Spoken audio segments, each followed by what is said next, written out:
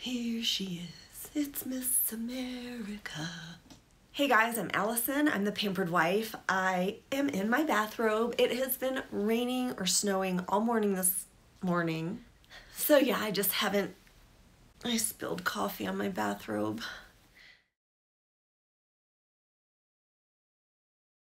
I just haven't had a lot of incentive to get dressed. I will before the end of this video, but right now I'm super comfy in my bathrobe and I've got my Sephora purchases.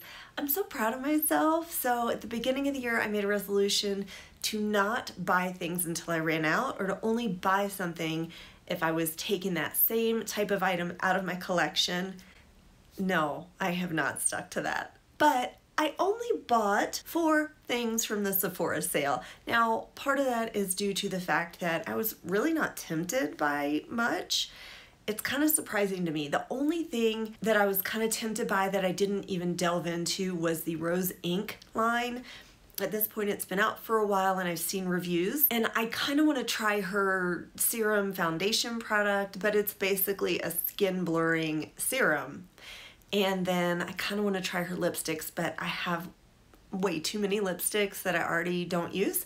So I feel like instead of that skin blurring foundation, I would prefer to use an SPF under my makeup or as my makeup tinted SPF. It's just far more effective and purposeful to me than that product. So I steered clear of the Rose Ink, and there really wasn't any other makeup except I got the Lawless Forget the Filler Lip Plumping Line Smoothing Gloss. It's clean AF. I got the shade Glazed, and it comes in 6 shades. It's $25. This is a pale pinky beige with pearl finish. And let's read, shall we, some of the things it has to say. It's got the Maximal Lip with Every Dip, featuring Max Lip, which is a trademarked ingredient or name that they have, which is clinically proven to increase collagen synthesis 351%, increase lip volume by 40%, improve hydration by 60%, and reduce lip folds by 29%. Wow. Some other call-out ingredients are shea butter, of course, which is to hydrate and smooth, and hyaluronic acid, which will make lips feel pillowy soft. It claims, or Lawless claims, that with consistent use, this gloss is shown to visibly increase lip volume and decrease lines. So some of the comments online said that it is really sticky and thick, and those were the main drawbacks. The good things were a lot of people found it really did plump the lips, and it wasn't stingy, as opposed to that people did find it a little bit tingly. Now, I've never used a product like this, so we're gonna go ahead and put it on because I have nothing on my lips. My lips are very dry, and I'm curious about this. It's just a frosted glass packaging, and I did read, by the way, that it has a huge doe foot applicator, and that when you remove it, it does look like the product is almost completely empty. And Lawless did go out of their way to explain on the website that it does have the full, I don't know, 0.3 milliliters or whatever it claims the volume is, 3.3 milliliters in here once you remove the doe foot applicator. It is a large doe foot applicator, which is curved to fit on the lip. Oh, it has a nice fruity scent, and it is very thick. Yeah, I like the scent. It's not overpowering, but it's definitely there. This is very thick. I don't find it particularly sticky. Actually, it is a little sticky. The comment said your hair would definitely stick. So let's see. Let's take a good look at my lips now, and then see well, by the end of this video, what they look like. Now we're moving on with the next product I want to go in with. This is the Tula Skincare Mineral Magic Mineral Sunscreen Fluid Broad Spectrum SPF 30 UVA UVB protection. So it is the type of protection I'm looking for, broad spectrum. It's a decent SPF, which is 30, and it is mineral. The important things to me were, 1, it's mineral, 2, it's reef safe. It's free of all these things. By the way, I'm starting to feel the tingling in my lips, especially my upper lip, which is a lot smaller, I feel like. This product does also happen to be gluten-free, which I think is important to point out. Let's read about it. It has the Tula complex, which is a proprietary Super 6 blend of prebiotics and probiotic extracts to help improve skin smoothness and maintain skin balance. It has peach. It doesn't say like peach extract, or I'm sure it does say on the back somewhere, which is way too tiny, but I'm just reading the call outs here on the box. It has peach, which brightens and evens skin tone, red algae, which provides oil control and antioxidant protection, which would just be like environmental stressors and anti-aging. Wild butterfly ginger helps protect against the damaging effect of blue light and pollution. Oh, it says to shake it, use over a moisturizer. And the comments on this were, when I first bought it, had 0 comments. And then now it has 22 4.5-star ratings. And the comments pretty much say that it has no white cast, wears great under makeup, can be matte on the skin if you have dry skin and don't use a moisturizer underneath. I do have moisturizer on, as well as a thick eye cream that I've had on hopefully long enough to let that sink in. So let's go ahead and pull this out. I've never tried anything by Tula. This is a brand new sunscreen. It's cute packaging. I like that it's flat so I can stand it up. It is plastic. I hear the ball in there, but I'm gonna shake it really well because I haven't used it yet and it's been sitting. I received this order probably a week ago. I just haven't had a chance to get to it. Okay, I think that's enough. It's cute. It doesn't feel slippery, like it's not rough at all or really rubberized, but it's that kind of idea of packaging, so it shouldn't be slick in the hands, which is nice. Ooh. I live at a high altitude, and so for things to come squirting out upon first opening is not surprising. So it does have a yellowy peach color to it. I'm just gonna wipe that on the back of my hand so it doesn't get all over. It seems quite liquidy, not water liquidy. I don't think there's a scent. I'm still smelling the lip filler, which is, by the way, still tingling. Putting it on one half of my face so we can see the tint level. And it looks, yeah, just sheer. Very nice. I'm gonna go ahead and put a bit more on. Yeah, so it's definitely a consistency that you can manipulate super easily, but it's not runny, which I do appreciate. I think there is sort of an odor to it, which is not really pleasing, but it's not super off-putting and it's faint. I do always put sunscreen on my eyelids and around my eyes, so let's see how that goes, if there's any irritation. I feel like it's feeling cooling on my forehead, but I can't say I noticed that anywhere else. I don't know if I said that this product is oil-free, and it definitely does not feel greasy in applying it. It doesn't feel greasy on my skin. It feels like it probably would be matte if I didn't have a moisturizer under it. Yeah, it's definitely not dewy. I think it does have a nice finish. I'm gonna give it a few minutes. I turned the lighting down a little bit so you could see what the finish is of the Tula SPF. It really is not at all dewy. It's just gone over my lotion that I put on this morning. It just went over it beautifully. I don't feel anything on my skin extra or thick or anything. So now I'm gonna go ahead, put on the rest of my makeup except for my Saie Blush, which I will show you. I got the shade Chili, and then we will also go over my other purchases. I'll be right back. All right, so I put the rest of my face on. Everything I'm wearing will be listed down below in the description box.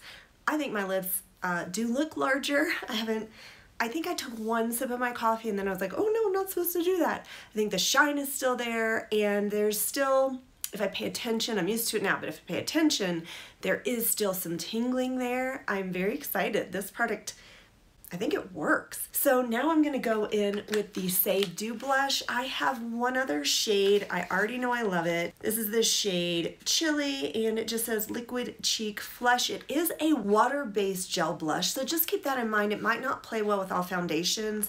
If you have an oil-based foundation on, it might remove some of the product or pill. I've never had that issue, but you know, water plays nicely with water, oil plays nicely with oil, and the two don't typically mix very well.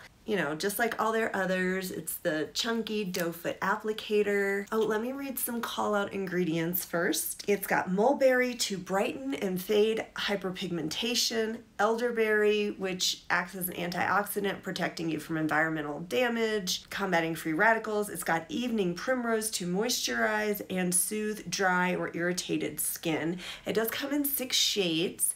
And the one I got, like I said, is chilly. It is a cool toned mauve. So let me get my mirror out here. I've never found this to be streaky or patchy. It's not at all tacky or sticky. So I'm just wiping off the excess on the inside of the tube there. I'm gonna place 2 dots. And the other thing I found is, while this is pigmented, it shears out beautifully. I've never applied too much, even if I'm heavy-handed. Oh, I really like this shade. I needed that pop of color. And I mean, look at that. It's just beautiful. Now, the bronzer I have on does have a bit of shimmer to it, but hopefully you can see the difference between the 2 sides as far as the dewiness. And like I said, it's not at all tacky or sticky, and it just melts right into the skin. If there is a shade you think you like, this I do recommend. I already knew I would love it. I was just excited to try a new shade. And I do use these products on my lips too. One time in a video I took the doe foot applicator and applied it right to my lips, which I never do, and I would recommend not doing that, but it is nice on the lips. And the color really is long lasting. Like most cream blushes really fade, and this one stays nicely. I think I put more on this side than the other side. I think that is a great shade. I'm really pleased with it. And I'm not gonna put anything on my lips. I guess you'll let me know. The video's not done yet, but it's been about 45 minutes, I think, that I've had the lip product on. Yeah, I think it looks as good as my lips look when I overline them a teeny bit and put on some lip gloss of some kind. The gloss and sheen itself helps make the lips look larger, but I don't have a lip liner on. I'm just looking at the texture too. It is a little sticky. I mean, the texture reminds me of the St. Jane lip gloss, which happened to be my favorite lip gloss of 2021. So I like it. I like feeling it on my lips. It feels moisturizing, comfortable, and yeah, it's not tingling anymore. By the way, the Tula SPF, I applied my foundation over it flawlessly, no problem, no pilling, just like the reviews said. So I'm very happy with that. Now, the last purchase is really kind of like 9 purchases. It's the Ellis Brooklyn Scent Diary. It's a fragrance discovery set. It is eau de parfums as opposed to eau de toilettes. So eau de parfums just have a larger percentage of the perfume oil in it, so it's going to be stronger and more long lasting than an eau de toilette. I'm very sensitive, have allergies, lots of things give me headaches. This is an interesting purchase for me, but it is a clean fragrance set. I've been trying other fragrances. For some reason, I'm into fragrances now, whereas I never have been before. And in the clean space, I was mostly using Skylar, and I was really excited about it at first, but then they kind of all started to smell the same. Like at first they smelled different, but the longer I had them on or smelled them, they just sort of had the same base and smelled the same. So I'm ready for something different. It has the description of every scent on the back here. Now, before I get started, when I first bought this, there were no ratings. Now on Sephora, there's 36 5-star ratings, which is pretty fantastic. People mostly commented that they liked pretty much every scent in here. Maybe there were 2 that they didn't care for, but out of 9 scents, that's pretty phenomenal. They are in glass little bottles, and each one, here's what it has to say about it, I should say. Dear Scent Diary, today was an up and down kind of day, but my signature scent, exactly me. Change your unique scent each day and some with this comprehensive fragrance discovery set featuring all our top-selling fragrances. So let's go ahead and open her up. And in case you're wondering, you can read all about the ingredients and what is not included in Clean at Sephora products on each individual product page, or just read generally. But this one is vegan and cruelty-free, as well as none of the other stuff. Like each little thing contains 0.07 fluid ounces, which is 2 milliliters. Okay, and we will start with Super Amber Eau de Parfum, which is this one here. Ooh, I think I like this one. Amber, cedarwood, vanilla orchid, and then it says in French. How are we gonna do this?